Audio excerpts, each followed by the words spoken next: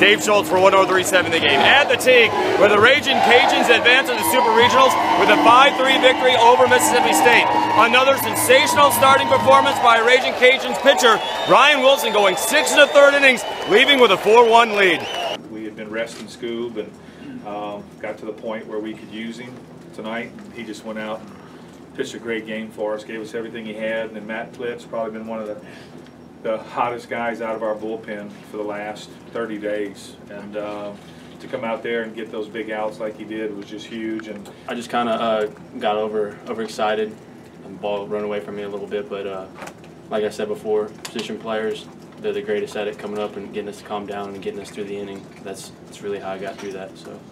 Jace Conrad, another big ball game, 2 runs scored, drove in a run. Michael Strentz and Blake Tran also drove in runs for the Ragin Cajuns. But yeah, it was good. We tried to jump on them early, and we just hoped that it would play to our benefit, and it did. And we give credit to our pitchers. We only put up 5 runs for them today versus I think 14 yesterday. They did a great job of keeping their push and just getting outs for us. It was huge. Yeah, we just mislocated a pitch there. Yeah, I mean, we weren't really pitching to them. We were in a pattern 2, pattern 3, which is what we deem as it's an intentional walk, and we just left the pitch up. And you know, there's not a ton of guys in your lineup you want to pitch to.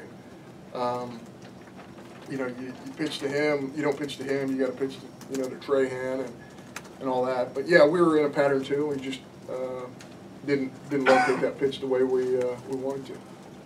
Yeah, early on, you know, I didn't have it at first. I struggled with command a little bit, and as the game went on, I made in-game adjustments, pitch by pitch.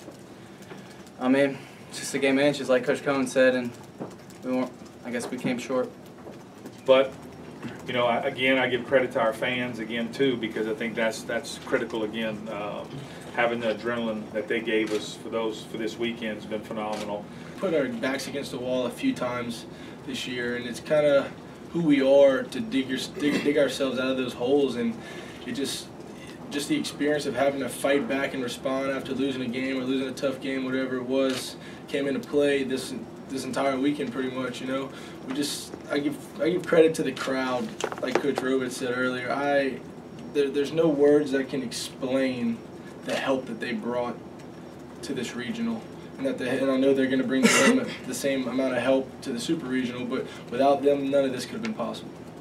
Cajuns will welcome in another team from Mississippi. Ole Miss will come into the Teague this weekend, and it'll be a 2 out of 3, the winner going to Omaha. Once again, your final score from the Teague: the Ragin Cajuns defeat Mississippi State 5-3 and advance, and will host the Super Regionals this weekend. For 103.7 The Game, I'm Dave Schultz.